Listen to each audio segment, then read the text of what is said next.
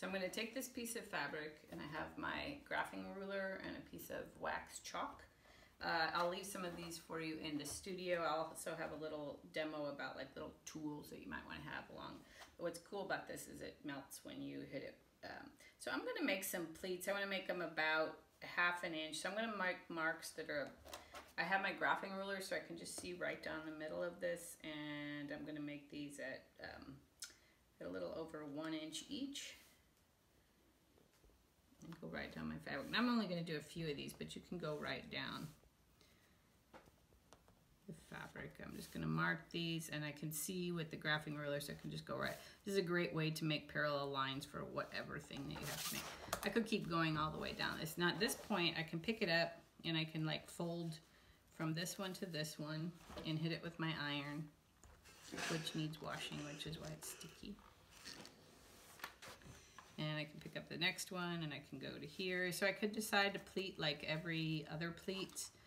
I could pleat a series of them just like that. And what's cool, I also did a demo about how to build a padded table like this. It's called making a work table. And the nice thing with that is if you decide to do that, you can just pin right into your tabletop like this and hold them in place. So this works well if you're doing something really big, to be able to pin it in place. So, and this fabric holds, a press really well. I've never melted a fabric in a demo before.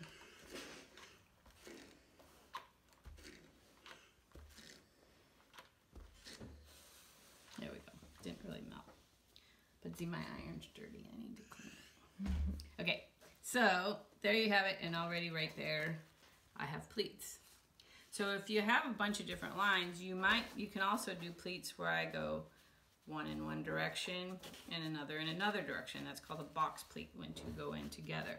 Or I could do a series of them. I could fold them even closer together so that the edge of the one then becomes the edge of what folds to the next one. And then they're knife pleats, so they're very close one after another. So you can decide how much you want to use. But you can see that even these little pleats that I did, I'm going to add one more to make it even. So I'm just avoiding that bad spot on my iron so I don't mess up the fabric again.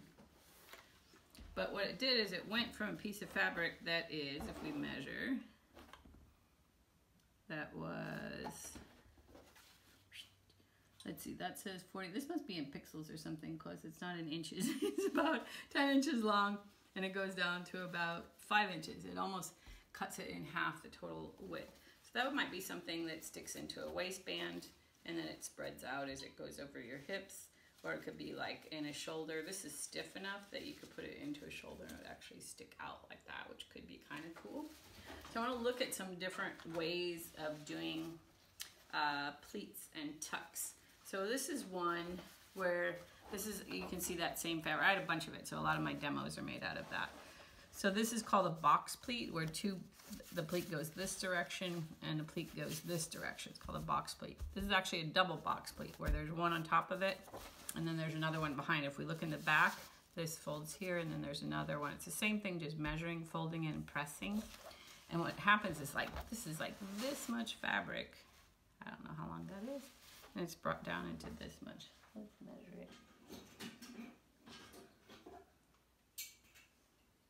Yeah, here's my long one. So this is, let's see, 15 plus 18. So that's like 33 inches that gets of width. It gets brought down to 12. So this is about a third of the width of this. So it's a way to go from something being very full to being very tight. So again, it's compressing the amount of fabric into a lesser amount. But what's cool, you start to get all these, so you get lots of folds in there. You can also, this is one where the fabric already had the plaid on it, or had like a gingham or a check. And so I could just use, instead of having to line each of those up and draw my lines like I did on the dark fabric, I was able to just take it and pick it up and fold one section onto another. So these were all folded and then pressed by hand. And what's kind of cool is now it's not a gingham anymore, it's just stripes. But when it opens up, you see the whole thing, which I think is really amazing. And then after you get them all pleated, I can take them over to the sewing machine. And let's say I pick a line like at this far down, and I would go in and stitch each of these. You see I top stitch just right in the fold and top stitch this far down. And that's all kind of in the back of the fold. Then when I pick them up, I stitch it back down again and you don't see it. So it's all, each one is hidden. This is kind of, I like to call this like a roofing tile type of construction, where what you do to this one, the next layer you put on covers it up, then this one goes here and the next one covers it up, that one's stitched, that one covers it. So you don't see any of the construction from the outside, but it's all really well stitched on the inside. So these are only stitched down to here. So some people, sometimes with pleats you go in and you stitch them on outside too if you want to see the stitching, but it's really like those are all aesthetic type choices. So I want to look at a few other examples of things. This one's kind of fun too, along the same lines as that stripe. Is it looks like when it's all closed, it's just this like looks like red fabric, but it was actually like this striped fabric before it was started. So it's kind of, I like that kind of, you're standing there and it's one color and then you walk and it opens up and this other thing. I'm not sure I like these colors, but the effect is very cool. And it's just very simple, folding those pleats so that the colors are hidden. And then if you can see on the top of this, it's just top stitched down at the top to hold each pleat in place. And again, this just needs a waistband, or you could stitch something here, have kind of a yoke, and you know, it's got this fullness and it goes there. So everything you make, you can think about where it goes. Could be a sleeve. That could be kind of interesting too. So there's that, and then there's some other kinds of pleatings. I like this one for a couple of reasons. This is box pleats, like that first one we looked at, where it's two pleats coming from two directions and then going into the middle. And so this had a couple of interesting things going on. One thing about this is on the pleats, you see how this edge is all finished. So before it was pleated up, I actually folded it over towards the back and then did the pleats. And then when I stitched it down, it caught it. So that whole top edge is already finished. Here I did it on both sides. So, and then stitched down the middle to hold it in. And then you can play with that stitching. Like the first, saw the plaid one. On here, the stitching is hidden. On this one, it's top stitching. On this one, I sort of got decorative with the stitching. And so that's a really nice, this is like, would make a great skirt. You have a skirt, this is the waistband, and the top is all finished already. And this could be whatever length going down the rest of the pleats. Or again, something coming this way to make some interesting detail. It gets pretty stiff because the fabric is stitched, so you start to get some structures that go off the side. So the other thing I did is I wanted to look at how much the fabric changes the character of something. So here's this one. It has a certain kind of elegant. And then I did the exact same thing except to a linen. And I think it's really interesting how completely the different personalities this has from this has. They're exactly the same construction. They're made the same way. The only difference is after I did the stitching on, I had this stitching here, and once I did that, I didn't like it, so I had to add a little bit more something in there to make it interesting. But the structure is exactly the same. They're box pleats, flipped over first, top stitched down, all the way through all the layers, and then they have, you know, they're top stitched and then something's done with the stitching that's used to hold it down. So I'm using sort of the decoration to actually hold it in place as well. But also, you know, it's really cool. It's different. This equally could be like a skirt or a top, or it could be something that goes across here. Or it could be a band that goes across this way. And this is also, these are all just plain old squares. And so as far as this rectangle and square project goes, this is totally legitimate to do something like that.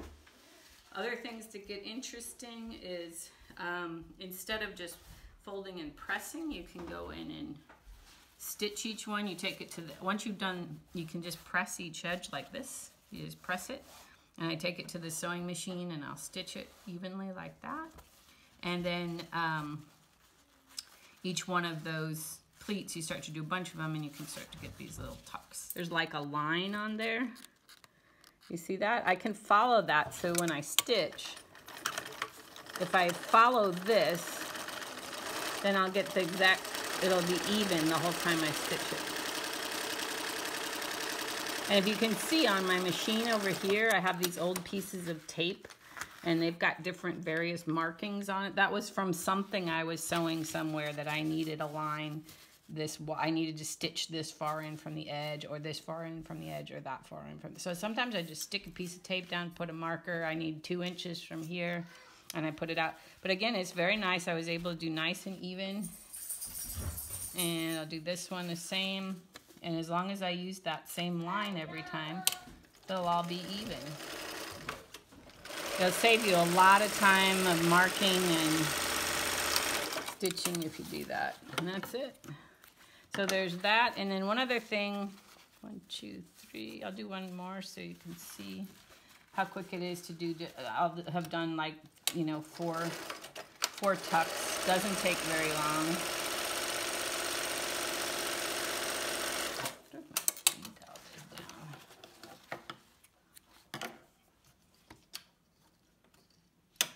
Okay, so, and then one more.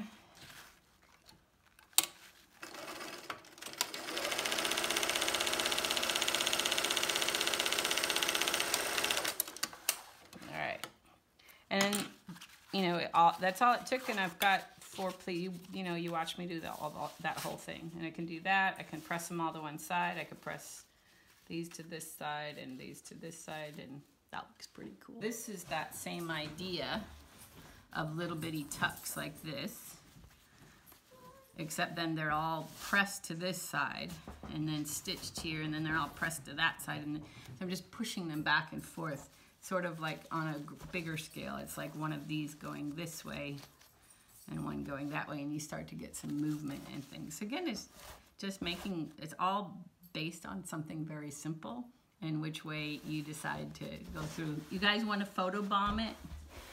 You come be in the demo. There's Ava. There's Sebastian and the dogs.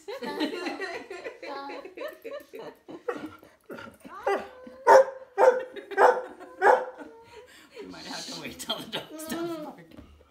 So, other ones, let's see. So this is the same thing too. This was actually also is a rectangle, even though it doesn't look like it. But when I was drawing those lines on here, like I did on this very first one, at some point I was drawing all straight lines, and then I was folding it. But if I start drawing lines at angles like this, and then I go in and press these, it's actually going to shift the shape. Let's see, let's just do this. Bye, Ava. Bye, ghosts.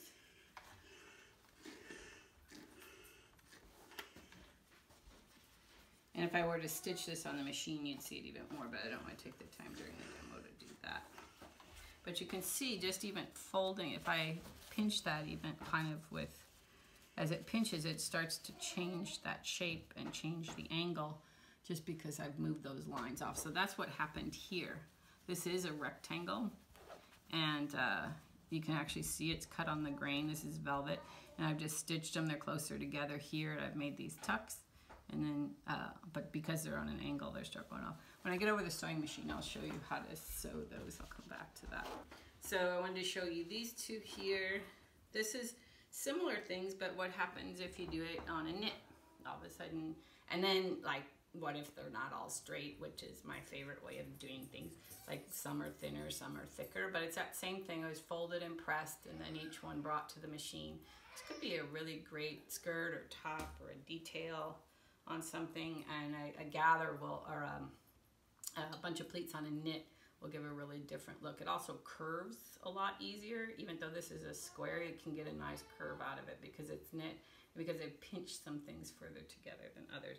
So again, it's like kind of like the opposite of your added fullness. The added fullness is one where you have a lot, or you have a shape and how you're going to pattern make it so it has more fullness. This is the one, how do you have more fullness, and then you make it constrict in because of some things you do to it.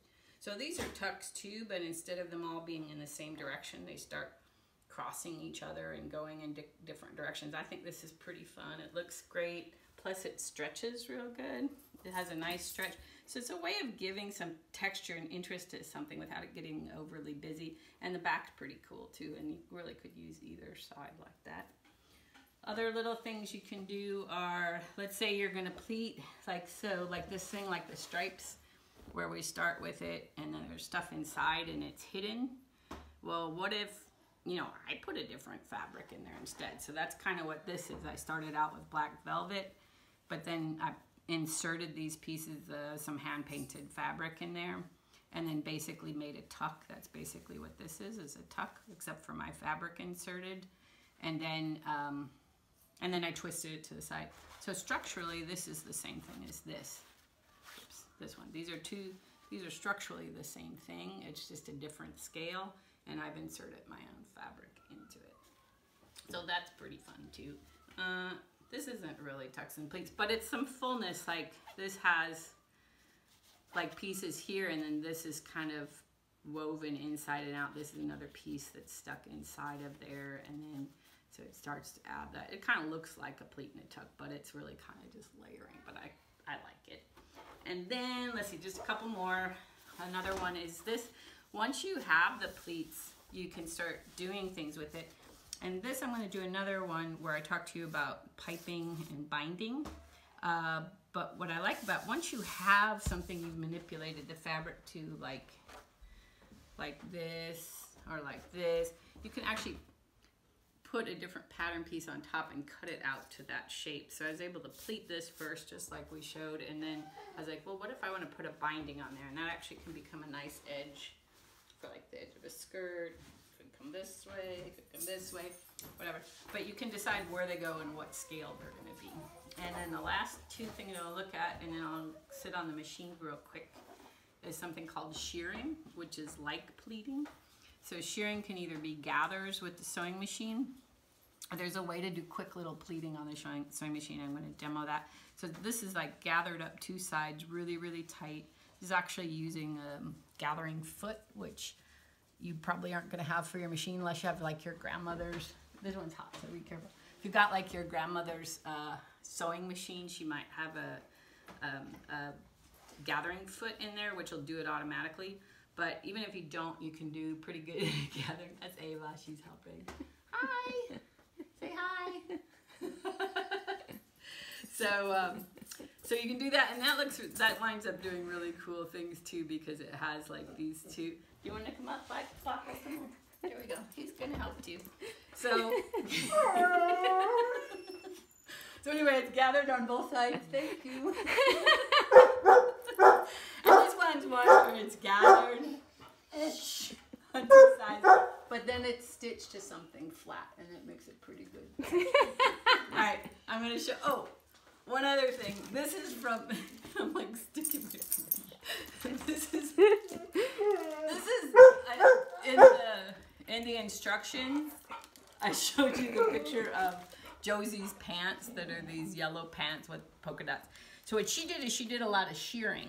So she did a lot where she gathered these things up, and she actually took a rectangle and turned it into the curve, you know, of a crotch curve on a pair of pants. It's cut like this, but she manipulated a rectangle so it did it. So she made a little mock-up to show us how she did it. So this piece that you're looking at right here, this piece of muslin, is actually a rectangle, but she pulled it in and pinched it in different places, and she took a pattern piece that she had of the pants, what it looked like, and she just kept pinching and pulling it until it made that shape. And so I'll show you what that looks like, and it's pretty amazing engineering that she thought to do that.